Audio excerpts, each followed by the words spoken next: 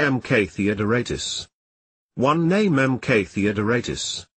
Website www.mktheodoratus.com. Blog ktheo.blogspot.com, Fantasy Thoughts from My Easy Chair. 2 Country USA. 3 Do you prefer to read a particular genre? I mostly read various forms of fantasy or mystery books, though I read other stuff too. 4 Do you write in the same genre? If not, which one? I write fantasy since I never could break my make-believe habit. In reality, I'm a hermit who doesn't interact much with the outside world anymore, so creating fantasies where I can ignore the intricacies of the faddish world work best for me. 5 Have you always written, and what got you started professionally? Started writing in the 6th grade when my teacher introduced me to the concept of me creating my own stories on paper. Have written since then. I sold mostly non-fiction.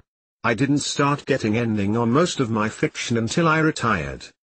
Writing keeps me busy and out of mischief. 6 How many books have you published?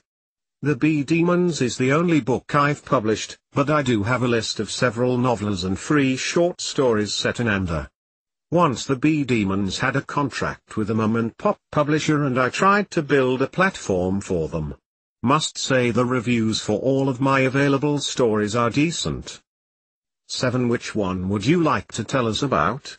Actually, I'd like to mention the There Be Demons sequence. The whole thing started with an idea about how would a gargoyle protect a city.